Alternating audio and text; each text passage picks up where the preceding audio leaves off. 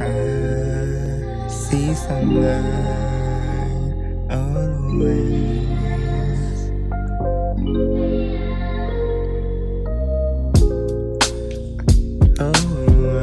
Welcome back to another episode of Road to William. Driving out. Hope y'all having a good ass day, because I am. Today's video, let me start by saying it's been a long time coming.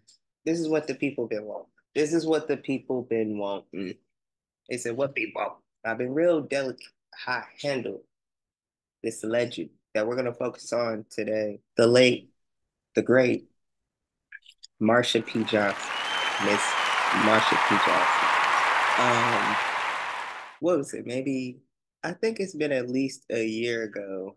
I watched this documentary on Netflix where one of her friends, who is also an activist, the focus was on her and how they were trying to figure out what happened to Marsha P. Johnson because the story gets swept under the rug, and we can even so much compare to how Marsha P went out kind of the same way, not exactly, of course, but how Next passed away in a sense. If you watch that documentary, you'll see where I'm coming. We're not gonna focus so much on that documentary.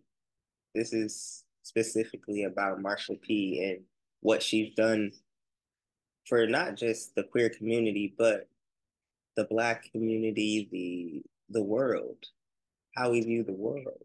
It takes that one person to stand up and lead us to the right way. So we're gonna start off.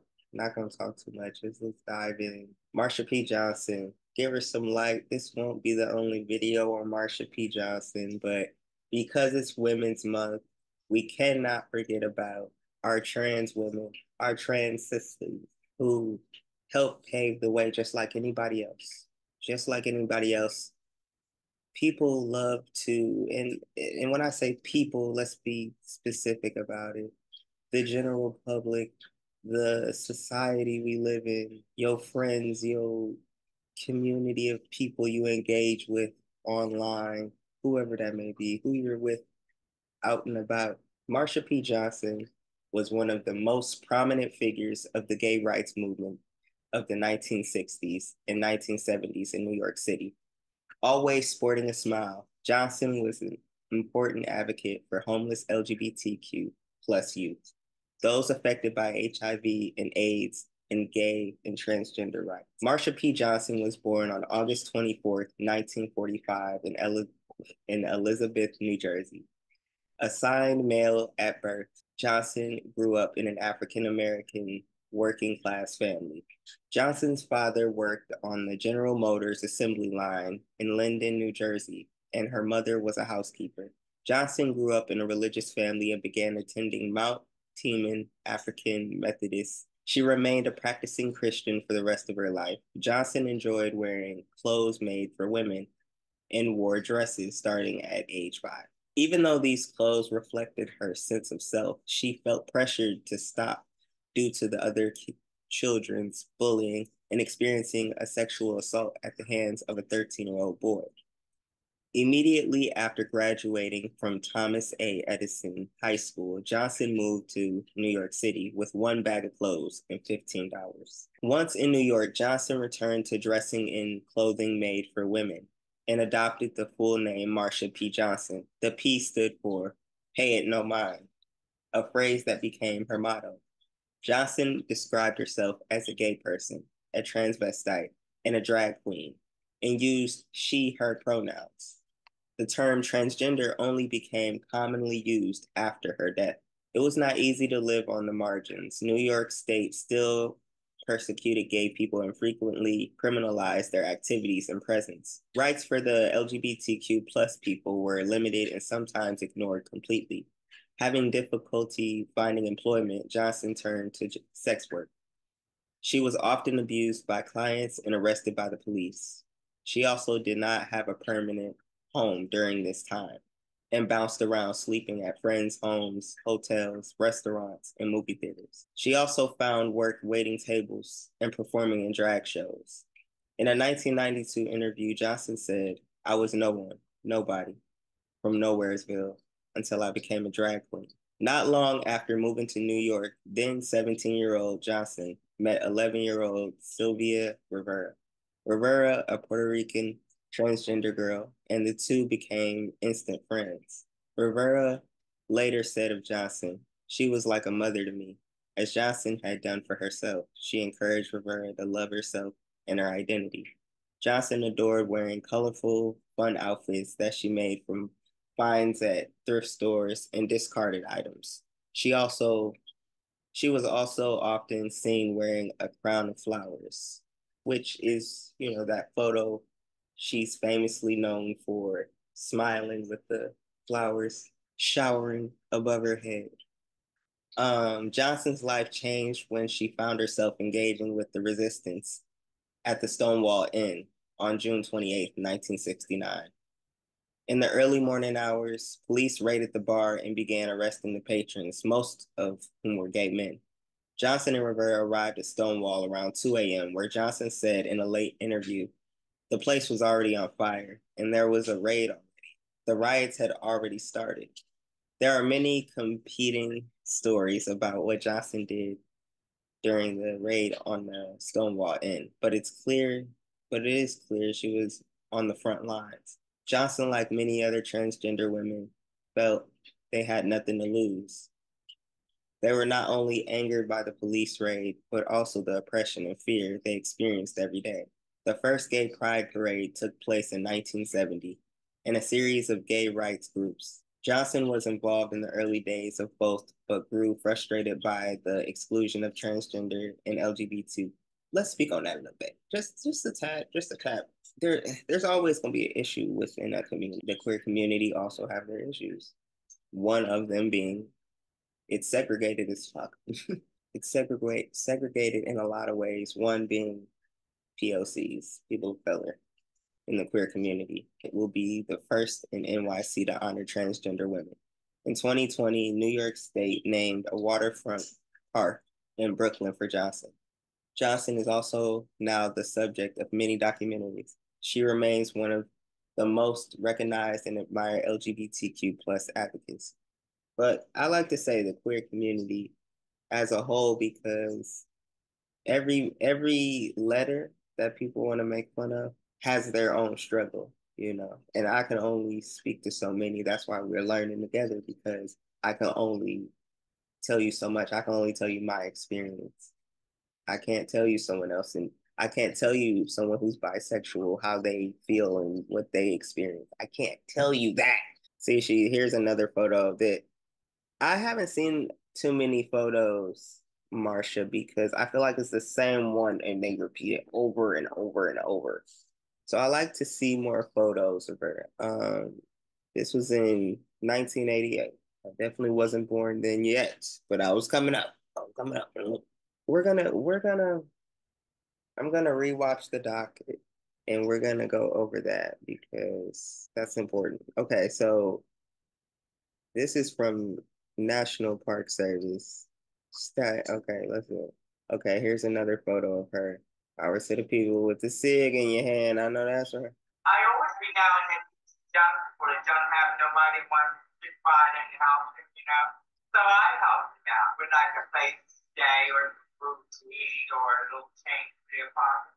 And they don't never forget it. A lot of times I've reached my hand out to younger people in the gay community that just didn't have nobody to help them out. They were down and out. She would take her last $2. Willie once said to me, we only had $2 and we bought a box of cookies. And by the time we walked down to the river, Marsha had given away all the cookies that we had spent our last $2 on. The reason for that is because Marsha had been hungry, had lived on the streets, and she knew that a chocolate chip cookie to a starving queen was a great gift. Why are you here today? Darling, I want my gay rights now. I think it's about time the gay brothers and sisters got their rights, and especially the women. How will this affect you, your job? Darling, I don't need a job. I'm on welfare. I have no chance to get a job as long as this country discriminates against homosexuals. There's only homosexuals, bisexuals, and trisexual, darling, and there's no straight people. Because it is trying out women, honey. Thank you very much for talking to us. Why are you here today? I'm here because of a dyke. Right on.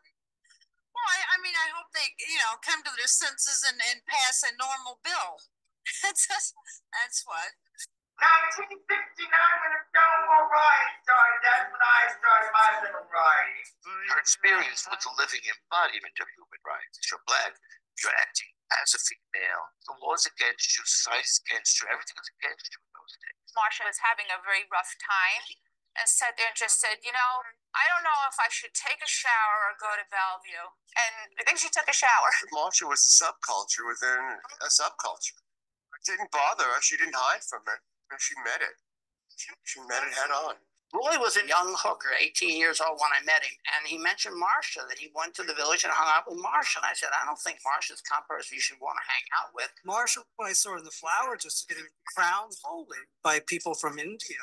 She knows something that I don't know. I met Marsha on Christopher Street, and the first time I saw her, I said, who is this person?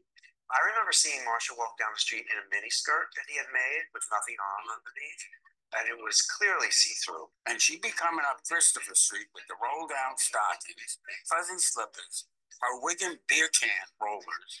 Hello, everybody. What a wonderful morning. Over the top with the jewelry, flowers in her hair, very creative looking, very commanding of attention, not wanting to get it, but just getting it anyway. I always remember knowing Marsha P. Johnson. I must have known her before I was 9 or 10, maybe younger. She would hang out with my father a lot in the kitchen. I remember them spending a lot of time talking in the kitchen. And when my father would leave, if he would leave to go do an errand or if he would leave to do something, she would stay with me. So in some ways, I guess you could say Marsha P. was the babysitter of mine. Marsha's like a bodhisattva. Her presence on Sheridan Square or on Christopher Street or wherever she stopped and asked for spirit change or chatted with people. It was a religious, holy experience. And all of us who did drag or partial drag always admired her and thought of her as a patron saint. She had this kind of glow about her. She's like an angel. Her spirit shined through her. My father thought that her heart was in the right place, that she was someone to be trusted. I mean, she'd always take $5, but she would always say, and I'm going to give you back 20, Tony. And she meant it. She meant it because she had a generous heart, a generous spirit, but also because she was convinced she was going to get this billionaire boyfriend. And she was going to be living great with him. Marsha was one of those colorful New York characters that you would see bouncing around the piers or the village in plastic and lame and glittery things and hoop earrings. And I always wondered who was that. And she always said hello. And I did a little research at the time and turned out she wasn't just a kook. She was a serious activist and entertainer. She floored every audience. They just adored her. And I kept wondering, what the hell is it? When I think of Marsha P. Johnson, I think of someone who kids today who are gay know nothing about, which is a shame, really, because she's one of the reasons they are sitting in all their liberated glory today. But Marsha paid the price for who she was. I was young, but I was young and naive when I started wearing dresses at 5 years old. I stopped for a long time. The boys next door used to try and get fresh with me, try and have sex. I don't believe you should have sex until after you're married. I found out that boys do have sex. When I was raped by this boy, who was he was about 13 years old, he in between my legs, and, got all this sticky stuff all over my leg. And I somewhat knew that boys had sex with boys, because the boy next door and they used to jerk off together, of each other. That was a little childish thing when I was about 12 years old, But I didn't think they'd actually stick it in or want to stop there. I didn't think people had sex, period. I'm still like that. I think, oh, he wouldn't do that. Oh, no, he wouldn't have got man's house. Oh, no. He would eat that girl would eat that girl out. That guy would eat that girl out. I think like that, but I know that they was when I go to the movie. I don't believe you you should have sex until after you're married. Or at least that's the way I would, think it should be. I got married to Jesus Christ in church when I was 16 years old, still in high school, and I haven't married anybody in church since then. Because I think he's the only man I could really trust. It's like spirit that follows me around, and helps me out my hours and needs. And listens to all my problems and never laughs at me. He takes me very serious. I started coming to New York and meeting singing queens. And I didn't meet drag queens, as you would say, drag queens, until like in early 60s. The world was so different then, was gay people were scheduled for non-existence. In other words, we were supposed to have no reality called gay, homosexual, except to be in a mental institution, getting shock treatments, or getting fired from a job. I knew her from the mid-60s and through the 70s, and Marsha always gave this blessed presence and encouragement to be who you wanted to be. Those who were a little too feminine were frowned upon, but Marsha and a few others would stand ramrods straight, shoulders back, head high, and present themselves. And that encouraged so many people, or gave happiness to people and said, I wish I had the guts to do that. She would sort of hold court in Sheridan Square and saying, we're in the village, we're free, live. Queens that used to just wear a little bit of makeup and go out to the street boys' clubs and turn gay. There was no place as a safe haven for a gay kid. The only place option you had was a bar, or to pick up a John to find a place to stay for the night if you were a young street kid and it was cold out, or that was it. You really didn't have many options. When I first met Marsha in the early 70s, Marsha was homeless. I know some of the girls would live in various places for short periods of time. They would get a hotel room or the baths. She used to stay a lot. And there was a place in Brooklyn, a house in Brooklyn where the girls lived for a while. But none of those things lasted very long. Sometimes I really wondered how she got through it. And then I know she used to sleep in the movies too on 42nd Street. It was 99 cents before noon. So she'd get up there before noon and she would sleep up there if she needed a place to sleep. It was amazing. It really was amazing how he was able to survive and get through life without having a place to really call home. Marsha had a following around town of like people that, I go to the flower district and they have these big tables where they sort like lilies and things. Marsha would be sleeping under them. And I saw this more than once. And I would say to the guy there, why is she here? And the guy would just say, she's holy. And there were all these people that like had whatever was going on in their head. Marsha became this, and then she would stay there and they would give her, Marsha, the leftover flowers, tons and tons of daffodils. Maybe she'd take her last $10 and go out the door and come back 20 minutes later with this big bouquet, $10 worth of flowers. And I'd say, Marsha, what are you doing wasting your last $10 on flowers? And she'd go in my back room and be putting them in her hair and making this incredible arrangement. She'd say, oh, don't worry, Mr. Wicker. She said, these flowers are going to make me a lot of money.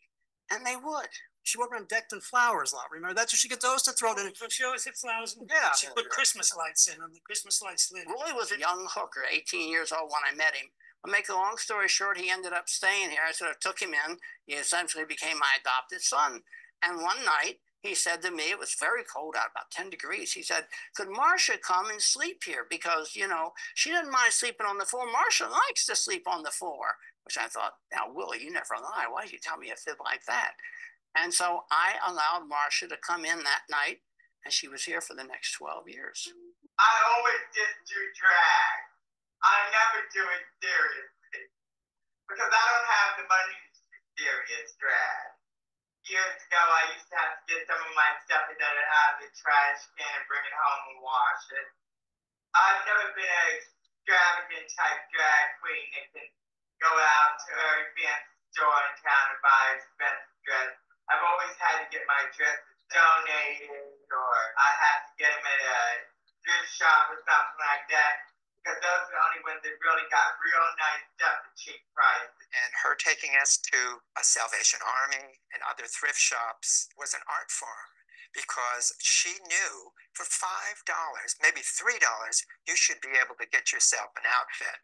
Unless, of course, you get a friend, you know, has no address and pops to donate it to you. And that's not too often. But once they see you and see how good you look, a lot of them go home and get on your dress and try and come out looking twice as good. Marsha had a long purple lilac gown that she favored. And by the time she finished fixing it, cut here and scissors here and a razor blade here for the bottom and gussied it up with glitter. And she favored that. I mean, I know that that dress really got her working out. She wore that one for a long time. Marsha lived with me here in Hoboken. Now, this is a high-rise building. Our apartment always notorious as being the gay apartment because of the strange people that came and went. So I told Marsha, no problem living here, but you can't come and go from this building in drag, because I was afraid that would be pushing things too far. So she would wear bulky clothing and get on the PATH train, and then the dress would drop out from underneath the leather jacket. And by the time she hit Christopher Street, she would have transformed herself into a drag queen, except for these huge, clunky male shoes that were about size 12 or something. She wasn't the kind of queen you questioned her drag, because she had very little.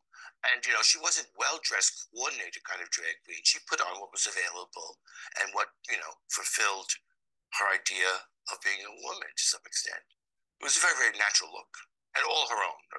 It was amazing to me that all these people held Marsha, and these were people from like all over the world that like, I don't know what the concept was going on there. She would go out and stand on the corner, and people knew her and they'd take pictures with her. Or they could just spare some change for a starving actress. One of the great things about Marsha's friendliness is that there was no agenda to it.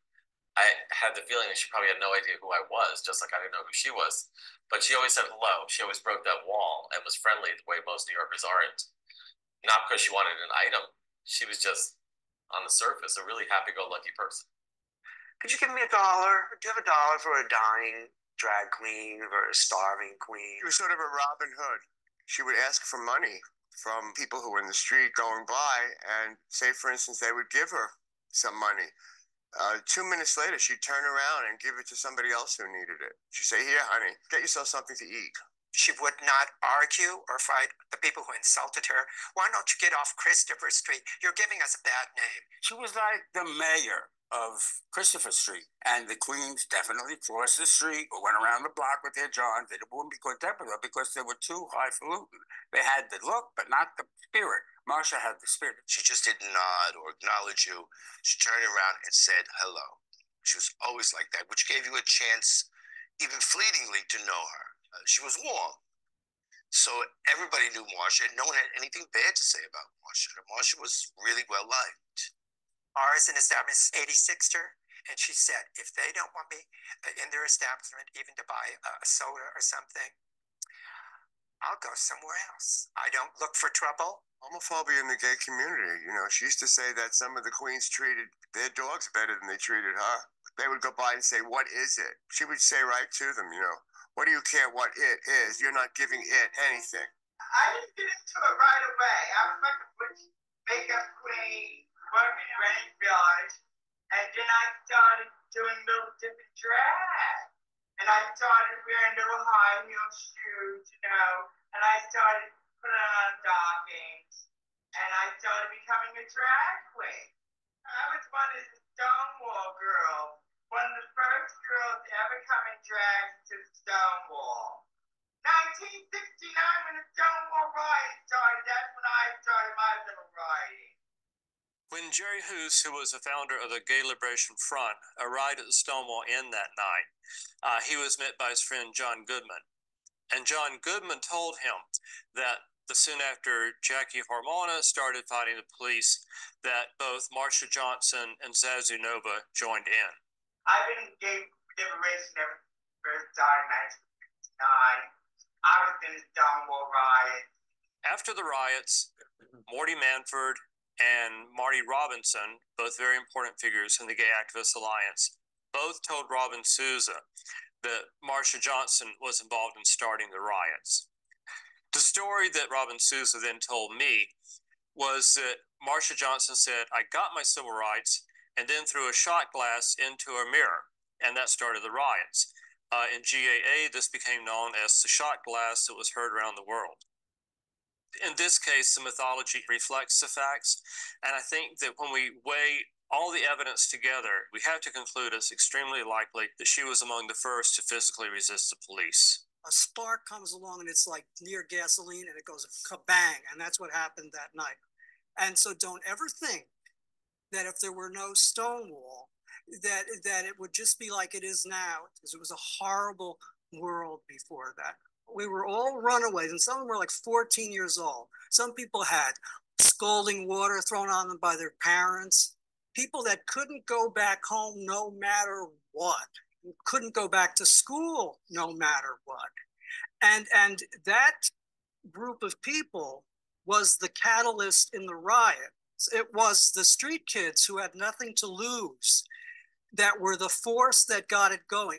History isn't something that you look back at and say, oh, that's inevitable. That would have happened anyway. No, it happens because people make decisions that are sometimes very impulsive and of the moment, but those moments are cumulative realities. Why are you here today?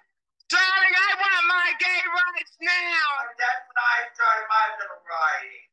I wanted to get into this fabulous little dress and this fabulous little hairdo here and learn how to do makeup and come out. Because I found out that my body was worth the money in those days.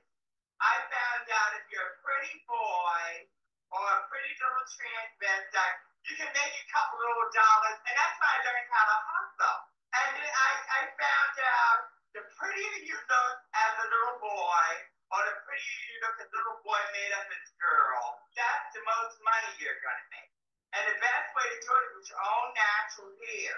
Wigs and stuff like that were in the 60s, but the ones that used to make the most money was the boys that looked like girls with their own hair, with just a little bit of makeup, and have a little hormone tits, because that's when the girls' hormones start coming out in the 60s, just before the Stonewall riot. And people were just starting to really get into it. And I used to go down, before it was as fancy as it is now, we all hung out there, we went sunbathing. And I would be sitting there, and suddenly Marsha would come along and grab my shirt and say, she always called me by my two names, Bob Kohler. Never called me Bob, ever. And she'd say, Bob Kohler, give me, and she'd put on, and I said, Marsha, would you stop? And suddenly Marsha would be naked, stark naked, in broad daylight down at the pier. And I'd say, Marsha, so she, my father needs his clothes. And I would be hanging onto my clothes for dear life. And Marsha would be trying to get them off. And she would usually get just like a shirt at the most. And she'd throw it in. And these were sacrifices to her father and to Neptune, who got all mixed up together. Marsha only very rarely talked about her father. She did tell me once when she had looked into the river and seen her father at the bottom of the river. She was making offerings of flowers and change to King Neptune as an appeasement to help her friends who are on the other side. Then she would, after she settled all of that and sort of snarled at me for not giving all my clothing, she would go up Christopher Street, where she would be picked up about midway. I mean, somebody would seize Marsha, naked queen walking up the street, and they would call, and they would take her away for about 2 or 3 months, and they would put an implant in her spine, Thorazine, I think it was, and that would calm her down. Then she would come back. She'd be like a zombie for about a month, and then she'd be the old Marsha. I mean, back to Neptune and her father. My first illness, my mental breakdown started in 1970, and that was it started going downhill, and it's been going up and downhill ever since. I walked right down Andy Warhol's office and walked in. He took some photos, and then he made a group of silk screens. It's called Ladies and Gentlemen, and he had me as a blonde with ponytail called Mary Hartman. Well, Andy Warhol was the arbiter of what was fabulous. Let's face it, when he walked into a room, you knew it was a room worth being in, and he would handpick by his visual sense who was worth capturing, whether a painting or a Polaroid. For him to do a Polaroid of Marsha makes her legendary. It means she caught the eye of Andy Warhol. She was worth capturing. She was like this transgender version of a Campbell soup can. I was no one, nobody from Nowheresville until I became a drag queen. That's what made me in New York. That's what made me in New Jersey. That's what made me in the world. We went on Christopher Street. They had a silk screen of Marsha, and they threw us out of the store. They threw us a riffraff. Really, we went to look at her silk screen. She was so proud of it. We got thrown out of the store. When I became a drag queen, I started to live my life as a woman. Marsha's success in life wasn't something that suddenly happened because Andy Warhol did a portrait of her. Andy Warhol did a portrait of her after she literally had become a larger-than-life legend by having converted so many people into fans and friends to going out. She'd always say little things to people like, have a nice day. It seemed to me, I thought, well, you know, but it's funny, those things must matter because she had a special way of making a little extra effort to be extra polite, nice to people. And that really made people love Marsha. The people get lost in the telling of the story. They want the bigger picture, what's going to be there. That there was a riot and this is what happened. That there were drag queens. They don't really get into the individual people who were more than the Stonewall riot. I mean, these were people that were bigger than life that walked the streets here. And Marsha is like in the class of saint of gay life. I mean, like if you ever hear of this old Russian tradition that was called Fools for God. Friends and many people who knew Marsha called her Saint Marsha because she was so generous and she was such a good person. A little queen would come up and say, Marsha, that brooch is so beautiful. And Marsha would say, oh, you like it? Take it right off and give it to her. She was simple, pure. She had her bad days and she'd let you know it. She had so many breakdowns. And the gay community recognized she was a saint. That's never been done. In their lifetime, it's so practical too, you know. Marsha was totally mad, but one of the most greatest geniuses on the face of the earth. She was outrageous in a different manner, and she was noticed first for that. But talk then started about her activism. It made her very different. It made people think twice about her, and made people want to stop to talk to her, and made people listen. I've been in gay liberation ever since the first started in 1969. I was one of the first drag queens to try and help the drag queens and other people have food as an alternate U. Alternate U was one of the places that we first tried to help college queens open your doors to gay liberation. When I started getting in newspapers, on TV stuff, a gay pride parade, I was one of the queens that helped feed the queens that were hungry. And I started Star House, but I didn't actually start Star House. Sylvia Rivera started to Star House. And I was just one of the queens that was behind her, like the vice president of Star. I know Marsha was very into political activity in the West Village in the 60s and the 70s. And the group of, I guess they were all transvestites, called themselves STAR, S-T-A-R, Street Transvestite Activist Revolutionary, which made a lot of sense. And I thought it was kind of hilarious because they were all stars anyway. Sylvia Lee Rivera deserves all the credit for STAR, Street Transvestite Revolutionary, because she was one of the people that was in the riot that got arrested a lot for gay rights. One big thing in Marsha's life, and also in Sylvia's life, was that they had formed a group called STAR, Street Transvestite Action Revolutionaries. And they had managed to get some small-time mobster who ran a porno store to give them an apartment or something in the Lower East Side in this slum building, which for a few months they operated as a shelter for homeless transgender youth. And they felt that that was one of their great accomplishments in life. And actually that has ended up going into the history book because it was really the first time anyone had ever tried to make an outreach to the homeless transgender community, especially youth that are kicked out of their home for being transgender. She was talking about nobody's representing her in her rights. So it's basically like part 1 to Marsha P. Johnson. Shout out to Frameline for this interview. Definitely go and watch the rest of their video. Rest in peace to Marsha P. Johnson. She paved the way for a lot of us to even have a platform to talk about this. So I never take this lightly, but I appreciate ones like Marsha P to keep it going for someone like me, because I know when I was reading about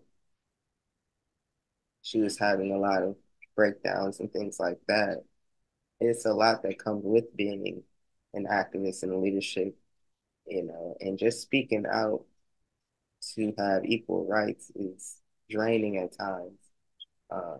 But she fought to the very end.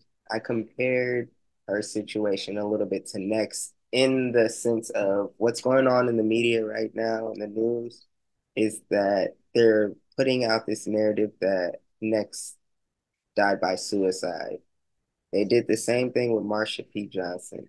They said she died by suicide when it was really the result of transphobia, the result of hate. With Next, they're saying, oh, he wanted to do this. He took this medicine and did the most. It's like, no, he was trying to get over a headache, a pain that was caused by a fight. And there's a whole bunch of people throwing their 2 cents in there. And it never makes any sense when you're throwing in hate. People are like, oh, they shouldn't have done this. They shouldn't have done that. But no one's putting the fault at the kids, that the ones who put harm toward not only Next, but Next's friends with. This is part one, y'all. Hope y'all enjoy this video. Let me know in the comments. If you have an interview you think I should check out, let me know. If you heard of Marsha P. Johnson, give me your take. Keep it positive. Keep love in the comments.